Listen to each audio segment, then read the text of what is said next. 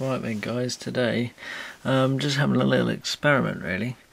Now you've all seen these glass laser tubes I've got, and I was a bit worried about blowing them up, so I didn't really want to play with them, but I'm actually in the process of getting some more sent to me. And this is the board they used to run on. Basically you put 1200 volts into here and you get 5000 from there and there, DC, sorry, that's plus, that's minus, and minus and plus, so quite randomly they run from each side. So I want to know basically what happens if you run it AC instead of DC, and instead of 5 kV, which is what half of this board, or which is what one laser would have run on, what happens if you run it at 8 kV, maybe with some extra ampage. Don't know, who knows, we'll find out. Now there's something that I don't know that you're going to be able to see this, but Seb, if you're watching, you might be able to tell me what that means.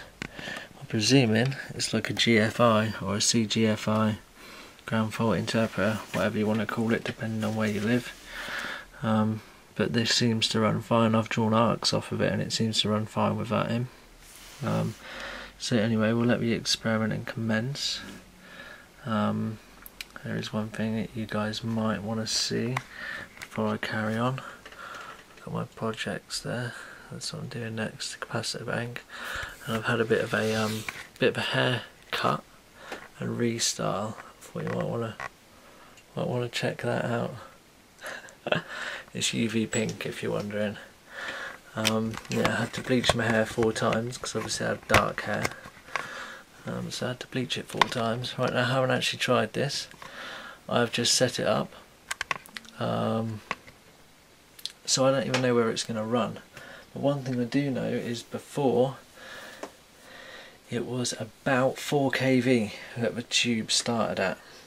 And I've made the mistake of goggles. Need goggles whenever you're working with lasers. Right, so I haven't made the mistake, I have got them. Now I'm guessing it could be a bit dangerous, so don't try this at home, people. Truthful, I haven't really got much PPE, but I'm hoping my goggles will protect me. I don't think we're going to get any poppage, I can't see why we would, but who knows. So yeah, basically can't see what the hell I'm doing now. Let's put these goggles on. It's Google Plus. Let's see who it is, shall we? It's a bit rude, isn't it? Chris Wright.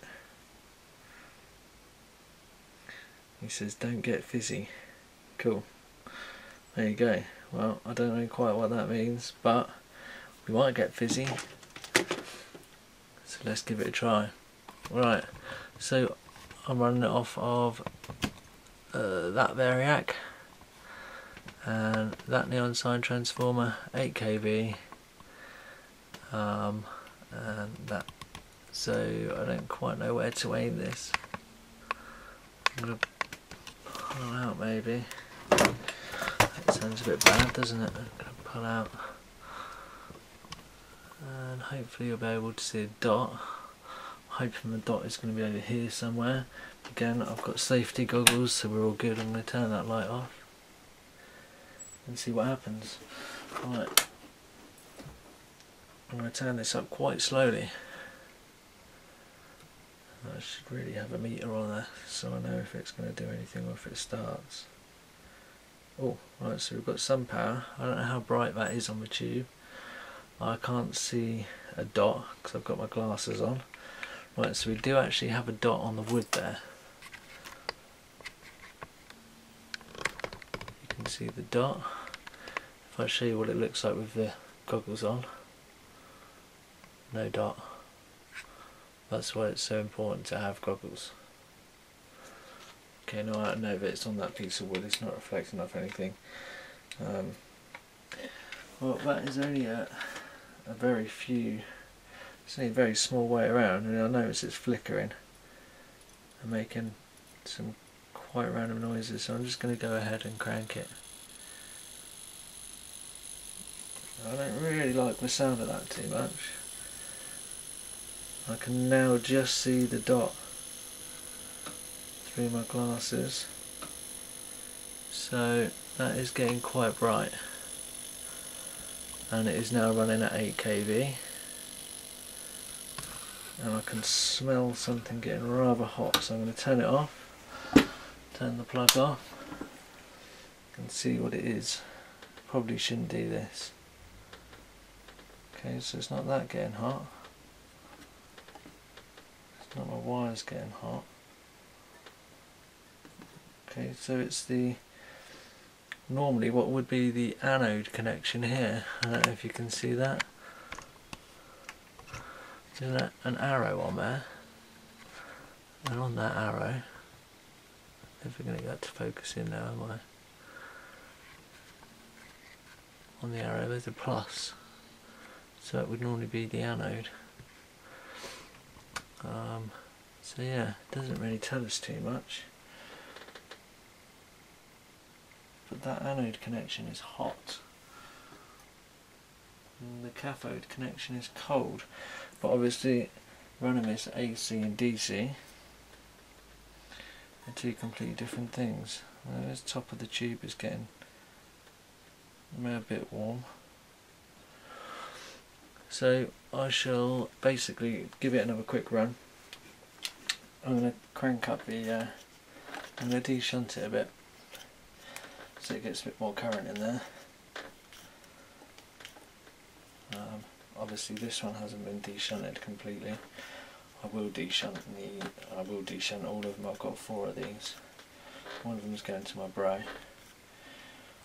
which you should all know by now, and if you don't, well, you obviously don't watch enough of my videos. So, right, that is now open all the way. That I've moved. Goggles on. Variac on. Let's crank up. One thing I want to know is whether it's hot, whether it's actually made it any more powerful. So yeah, I probably shouldn't do this.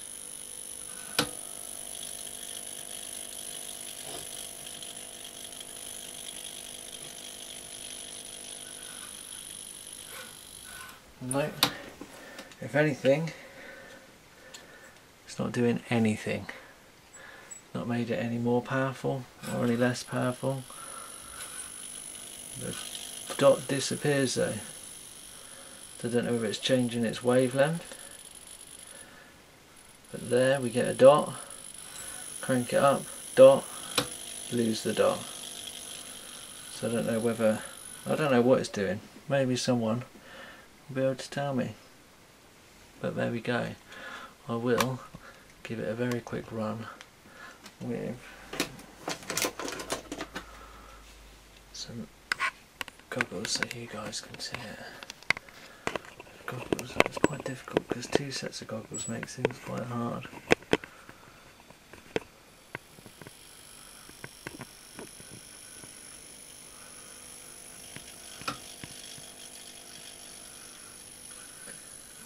But actually the more voltage you put in, the more it deteriorates the dot. So anyway, had a bit of fun trying it out, and didn't blow anything up.